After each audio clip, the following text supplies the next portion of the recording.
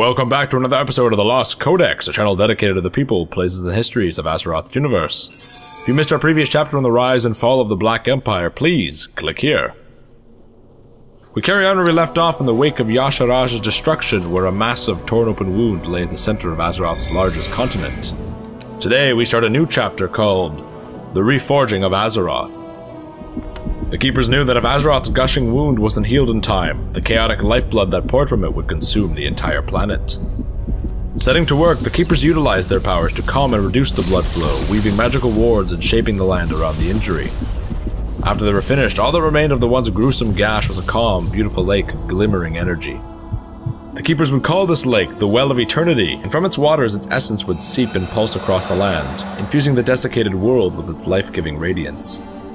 Satisfied with their work, the Keepers turned their attention to the slumbering world soul's well-being, and sought to ensure its proper development and growth. Working as a pair, Keepers Loken and Mimron designed and constructed two colossal machines, the Forge of Wills and the Forge of Origination. The Forge of Wills would be built and constructed in the northernmost part of the world, and would nurture and develop the slumbering world soul's growing sentience. Having been appointed Prime Designate by the Titans for his heroic deeds in the war against the Black Empire, Keeper Odin oversaw the Forge's installation and was tasked with watching over the prison of Yogg-Saron. With both the prison and the Forge within close proximity to one another, Odin and the other Keepers began constructing the vast, towering fortress known as Ulduar. Ulduar would house not only Yogg-Saron's containment chamber and the Forge of Wills, but also serve as a base of operations for the Titan Forged. Although the Forge of Wills served a primary purpose, it was also constructed to perform a secondary task. Using the copious amounts of life energy that stirred within the planet as the world's soul developed, the Forge could draw upon the metals and stone of the earth, infuse them with the life energy of the world, and create new, fully sentient creations. The Keepers would create these new Titan-forged races to help them in the shaping and ordering of this new world era.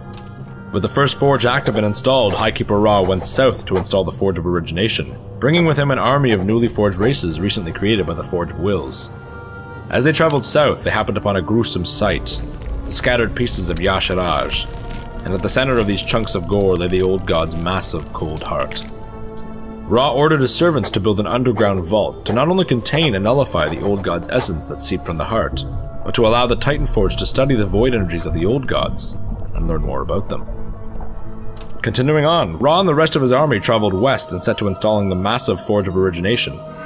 As the machine activated, its purpose synced up with its sibling forge in the far north, stimulating healing waves from the polar ends of the continent into the world's soul within. The Forge of Origination's unique purpose was to control and maintain the echoing, vibrating heartbeat of the inner planet, and help strengthen its physical form. Like its sibling, the Forge of Origination held a secondary purpose. While the Forge of Wills in the north created and shaped new life, the Forge of Origination in the south would do the opposite if activated. In the event of systematic corruption of Azeroth's natural flora and fauna, the Forge of Origination would serve as a planetary reset button.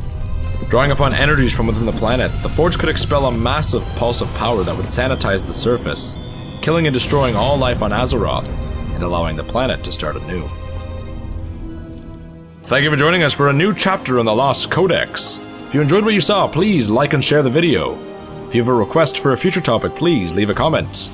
And if you want to see more from the dusty pages of the Lost Codex, hit the subscribe button. Stay tuned for the next episode of The Reforging of Azeroth.